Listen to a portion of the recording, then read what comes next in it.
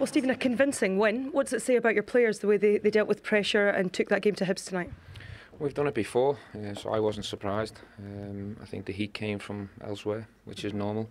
There's been heat on myself and this team since the day I walked in the door, but that's what you've got to accept and deal with. And we've came here today and put a really professional, strong away performance in. Hibs couldn't cope with our intensity and our quality, and we thoroughly deserved our win. When you said that, do you feel you and your team don't get the credit you deserve sometimes? No, listen, of course we do. We've had a lot of praise. I'm not saying that at all. It's just that we're used to being. It seems to some people that it's a surprise. It's not to us. We're used to the heat and the pressure being on us. So we've come here tonight under the lights, TV here. Everyone's got the headlines ready. You know, the one-man band can't cope without Alfredo and blah blah blah. Unfortunately, they can't write them headlines tomorrow.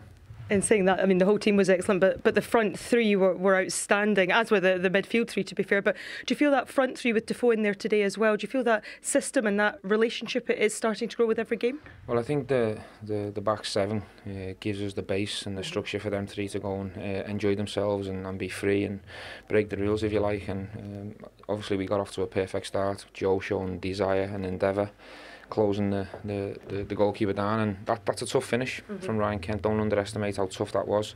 So that was a good start, and then we went and built on that. The second goal was probably my favourite. The interplay, Ryan Jack speeding it up, and then the finish from Joe's top draw.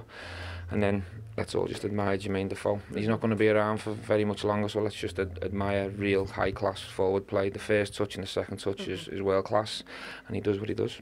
Porteous' red card challenge on Barisic obviously sparked a reaction from both benches. How did you see that, and what was it particularly that sparked that reaction?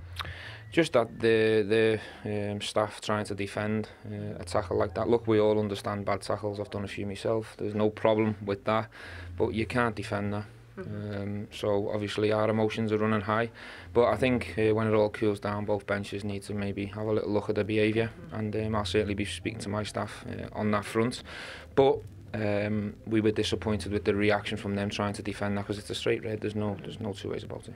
And again, unfortunately, talking about missiles being thrown onto the pitch again while Barisic was down, it's just not what we want to see at football. Not at all. I've spoke about that too many times now, but that's Hibs' problem, and that's for Jack Ross to deal with, because if it was Rangers fans, I'd be extremely disappointed. Thanks for your time. Well done. Cheers.